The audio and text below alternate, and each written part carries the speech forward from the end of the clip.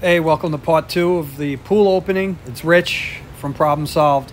Thanks for continuing with me, picking up on part two of the opening. We left off the one suction line I have connected to the side of the pool.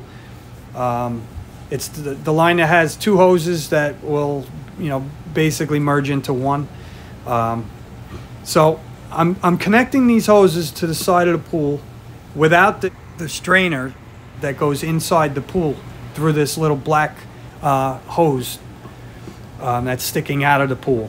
I'm connecting them just tight enough so that they stay, because you need to be able to reach them, and you want them within arm's distance, right? So I found if I connect them to the side of the pool like this, at least I can reach them, and it allows me to put strainers by myself into the hose without getting myself soaked and without water leaking out of the pool all over the place.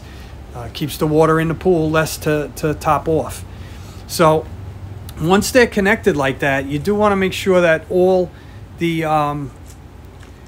locked valves are opened, and make sure you have water flowing properly. So you can, water is clear generally, but if you loosen this up, and well, I wouldn't loosen this side up, that little small knob first.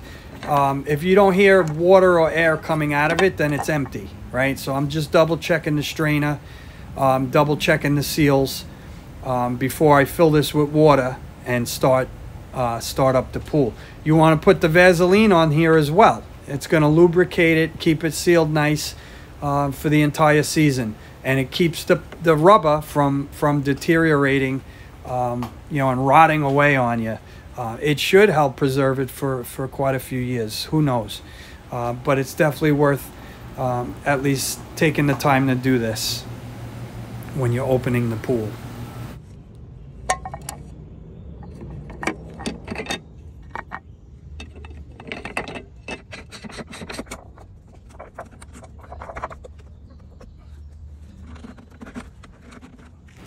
All right, now that we have everything connected, you see what I'm talking about in the inside of the pool? Is just a plug here.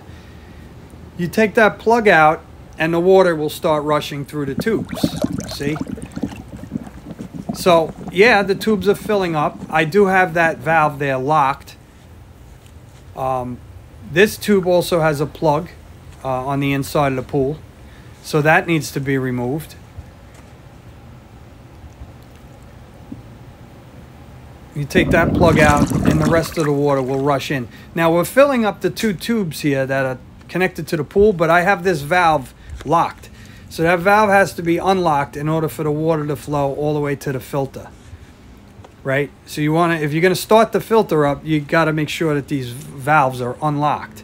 There's also a plug I put in the return line over the winter. So now that's out. Water will start flowing only up to this valve because the valve is still locked.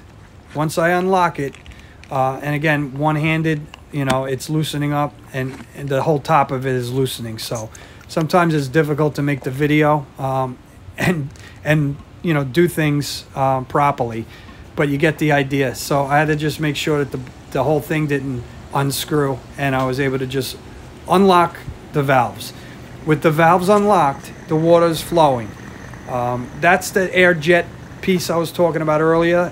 There's a tiny seal inside there that leaks now. I got a replacement. It's only like $8-9 or something through Intex. Maybe it was 11 with shipping. So it's a quick, easy fix for that.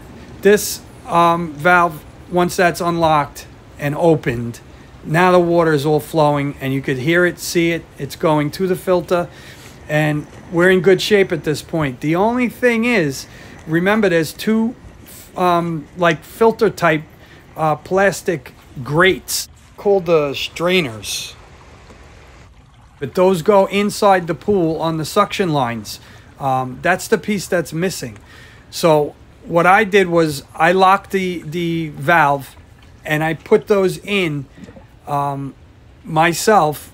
While I couldn't video it, but I needed two hands. You have to hold the hose and put the piece in from the inside of the pool while you're loosening up that hose, because you can't just connect the two with the hose tight you know, the hose clamp tightened to the pool. It has to be loosened up in order to do it. What we're looking at here is the water still flowing into the filter. It's got quite a few gallons, I guess, have to fill up into the sand filter. So I waited until I really wasn't hearing anything else, any more water flowing. And then I locked the valve. I locked the valve back up so I can connect the strainers that go inside the pool on these suction lines. So I'm going to show you what I did, how I did it, try and explain it, but I couldn't video me actually doing it. So here's the lines. Those are the suction lines, and I'll show you in a second. Inside these are the strainers that go inside the pool. So the line has to go in there. Those go from the inside of the pool sticking out, right? And then this line has to go on top, on the black piece that sticks out, and tighten to it. So they all tie together. I had to put this piece that we're looking at right here on the inside of the pool, and then loosen the hose clamp with my fingers. I left it finger tight, loosen that hose clamp up, and then push the hose onto the whole apparatus. Then I was able to tighten the hose clamp and you know, finish it off. I did the same thing with this side. Left that about hand tight, and then one of the strainers that goes on the inside of the pool, and put that through the hole while this valve was locked.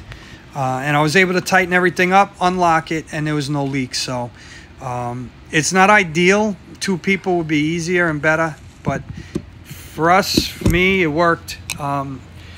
Once that's set like that, you're ready to go. Double check all valves. Make sure you're on filter for the valve, the main valve on the actual filter, and you can go ahead and hit the power button, and you should be good to go and enjoy.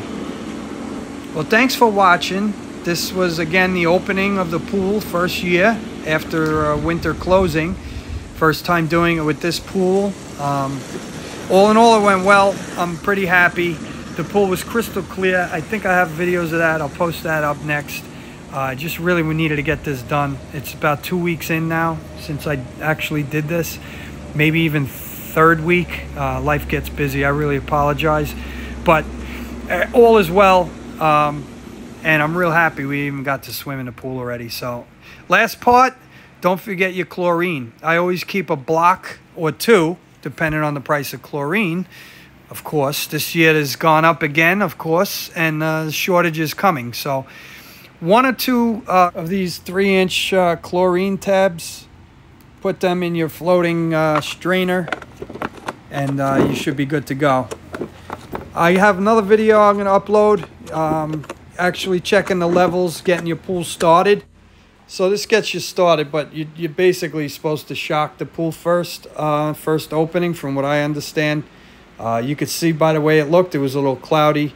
I'll pick that up again on another video. So you definitely want to comment, like, subscribe, and stay tuned for the next one.